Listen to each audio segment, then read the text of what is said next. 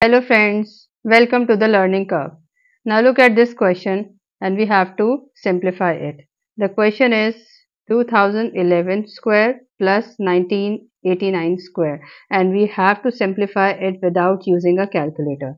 So what we are going to do, we are going to just break up 2011 into 2000 plus 11 whole square, and similarly this 1989 can be written as 2000 minus 11 whole square. Assume that A is equals to 2000 and B is equals to 11, right?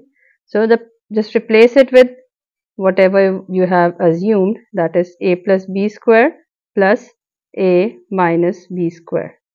Now as you know, you can expand it by using a algebraic identity, right? Here A plus B can be expanded as A square plus 2AB plus B square, and this A minus B whole square can be written as A square minus 2AB plus B square, right? Now as you can see that this 2AB and this 2AB get cancelled, so you can write it as 2A square and A square added up, 2A square plus 2B square. Now let's put the values of A and B. So you can write A, that is 2000, plus 2, that is 11 whole square. So here this is 2 into 2000. The square of 2 is 4. Now look at, there are 3 zeros. So when you square them, you will get 6 zeros, right? Plus 2, and the square of 11 is 121.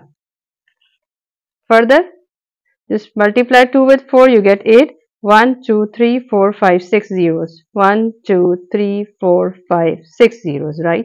And you multiply it, you get 2, 4, 2. Now how are you going to add up? You're going to 3 terms, 3 numbers, 8000, and this is 2, 4, 2. And this is our required answer. I hope you understand it, and if you like it, kindly subscribe my channel. Thanks for watching.